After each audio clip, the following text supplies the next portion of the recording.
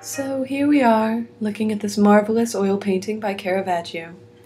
And Caravaggio's works were very influential for the Baroque period.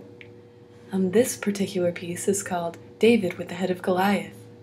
And it shows young David, and he has just killed Goliath. And as opposed to the normally victorious poses of David that we have seen, we now look at him and he looks sorrowful and resentful and not at all victorious. And this painting is currently in the Galleria Borghese in Rome, and it was made around the year 1610.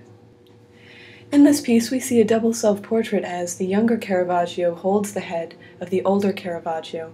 This is symbolizing how the young, reckless Caravaggio ruined his life later on.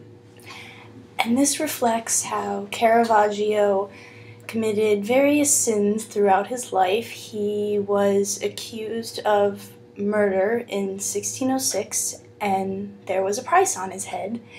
And as he was on the run, he continued to paint, and he also continued to get into more trouble. So he actually wanted to return to Rome, but he needed redemption from the Pope. And this painting, as his depiction of himself is manifested in the head of Goliath, is sort of his way of asking for this redemption from the Pope. Something interesting about this painting is note the sword, the upturned sword by the hip of the David in this painting.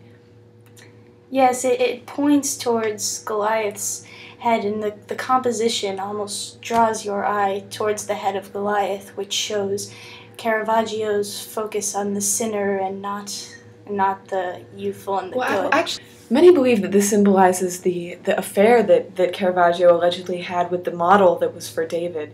And this is a controversy that's been disputed between the critics of this piece. Well, yes, because I see what you're saying, but personally, I've always seen it as just a double self-portrait, because you have the young Caravaggio and you can compare it with his older self, and it's almost a reflective painting, because I believe that its true purpose is to illustrate his reflections on his sins and his acknowledgement of his guilt shown through this double self-portrait. That I would agree with. The papacy, this was for for some redemption into his religion. This was actually for a religious leader within the church that, in hopes that he would be redeeming himself and be forgiven, and that he would be able to move on after this young Caravaggio has ruined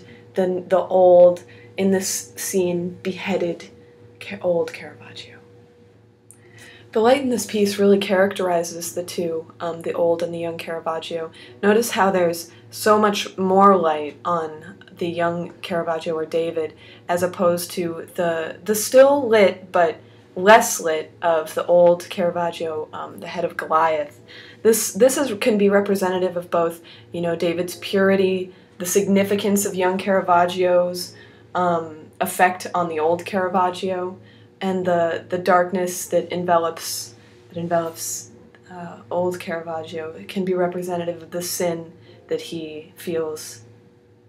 And that's absolutely right. And also, with the way that he sets up this lighting and them coming out of the shadows, that technique was known as tenebrism.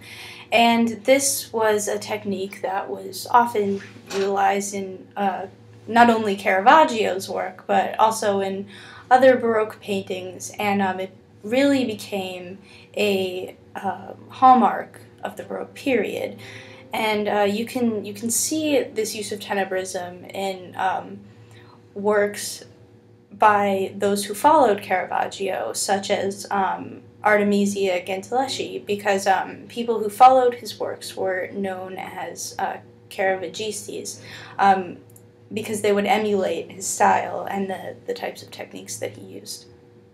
What I want to point out here is the extreme use of tenebrism, with the use of just the bright lights just on the figures with no background whatsoever, just sort of blackness, and it really adds to the whole atmosphere of the painting, because it's all dramatic and everything, and even though we don't see the dramatic red curtain that we usually see in a lot of his pieces, it still has its effect. Something that makes this piece very dramatic in comparison to the painting it's based off by Giorgione, the use of lighting both with the composition and the dripping blood, and if you look at on Goliath's forehead, you can see the stress that's being made by his head being held up by the hair. This makes the piece much more dramatic than the original, in that the conflict and the strain is shown. And you mentioned the blood, and that's another point that I wanted to discuss, because actually if you look at the way the blood is depicted and you compare it to some of his other works, such as Judith beheading Holofernes, and the blood in that particular work is very stringy and it doesn't really look realistic. However, in this painting, it still has some of that string-like quality, but it's more realistically depicted. It can almost be like veins or like vertebrae. Absolutely, and I think that this shows Caravaggio's personal relationship to the work. After all, it was not only a double self-portrait, but it was one of his final works as well. And actually, if you look at the sword, at the blade of the sword, you can see that there's something inscribed there, and that is this. It's HASOS, which stands for Humilitas Occidit Superbium, which means humility kills pride.